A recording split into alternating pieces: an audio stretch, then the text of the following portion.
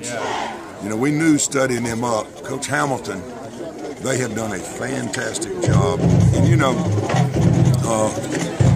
they've got some play.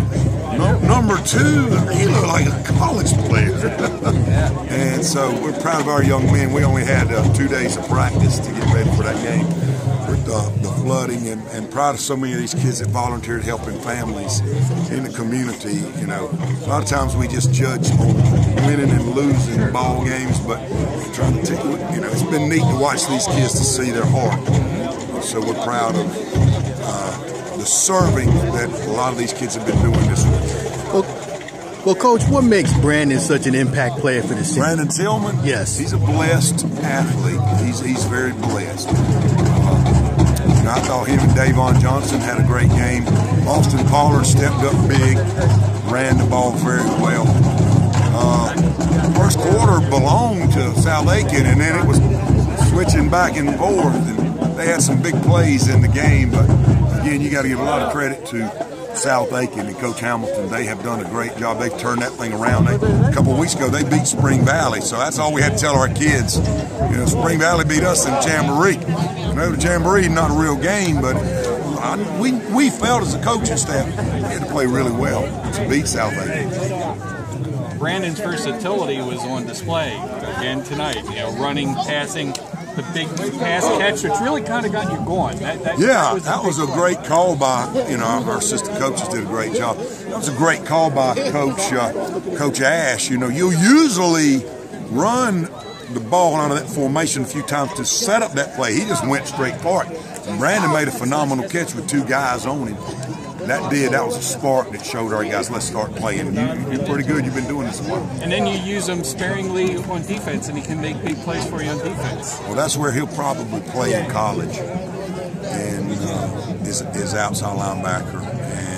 And he's a very talented guy. You got to be careful because he's playing a bunch on defense, and he's too tired to play offense. So you have to really pick your spots with him? Exactly. You got to pick and choose where we put him in. Well, Coach, we know how you feel about Cats, and you got Cats this Friday with Lexington. They're coming off a 54. But hey, let me tell you about Lexington. They ain't no normal Cats. Them are Wildcats. We've been watching them, and again, you talking about Coach Stepp and their staff. Will Newell, phenomenal job they've done over there. And they've got some really good playmakers. They got 2 guys in the Shrine Bowl. They probably have 2 more.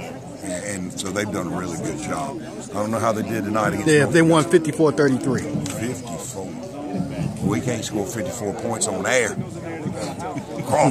54 points. That's pretty awesome. And we'll have our hands full Friday night over there. Well, among the kids, I mean, being so close to each other, how big of a rivalry is it? Well, these kids and those kids, what they don't realize, they love each other. They respect each other. They've grown up together. They went to the same nursery, elementary school, middle school. They all played together. A lot of them played together in the 9th grade. They had a really good 9th grade team when our kids and their kids were together. Josh and I joke all the time. If it was still a big old school, you know, one of the biggest in the state, that team would be unstoppable. So now we got half those kids, they got half, and you carry on and do the best you can. But they're a really, really good football team. And finally, off the subject, Coach, it's been announced tonight Coach Spurrier is going to retire. He's going to announce the press conference. Just your thoughts of what he's meant to this coaching profession. Well, you know, he's a guy that we went and watched in the 90s when they won a national championship at Florida. And he's just always done a phenomenal job. You know, you hate to hear that because you think the world of him and his wife, Jerry. She's phenomenal. There's an old coach told me one time, behind every good man's a great woman. Well, behind Coach Spurrier is a phenomenal lady in Jerry Spurrier, and she loves those kids. And so I know that's a very tough decision on his part. All right, thank you, Coach.